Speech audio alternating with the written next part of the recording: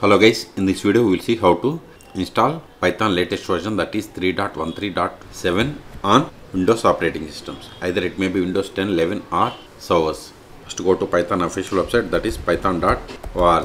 Hover mouse on this downloads.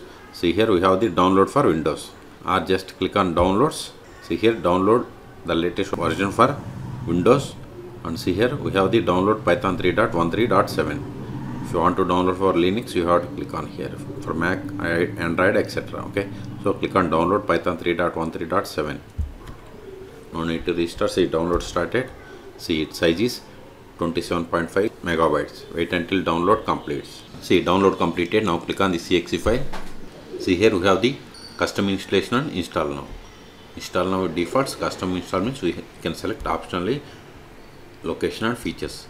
Okay, so first select this use admin privileges when installing py.exe and add python.exe to path. Then click on customize install. See here these are the optional features. If you don't want any one of them, you can unselect them. Okay, it is up to you. Then click on next. See advanced options, install Python 3.13 for all users. Then see here debugging options. You can select this to download. Then custom installation location. See, this is the default location. If you want some other location, click on browse and select the path where you want to install. I'm okay with the default one, so click on install. See, installation has been started. See, installation completed successfully. Click on close. Now open the Python. We have different methods. First open cmd,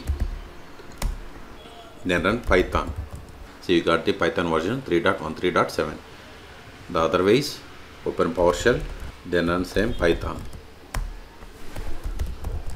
See, we got the same. Then go to all applications, then go to Python folder. See here we have the Python 3.13. then open. See here we have the idle and shell. Okay, so open the shell first. See, we have the Python 3.13.7. now open idle, open Python idle.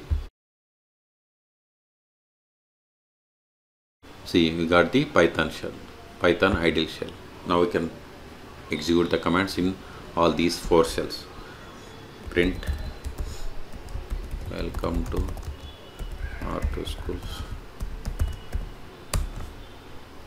A equals to 100, A, B equals to 200, B, print B, A plus B. See, we got the. Okay, so we have successfully installed Python 3.13.7. Okay, for more tutorials please subscribe my channel. Thank you.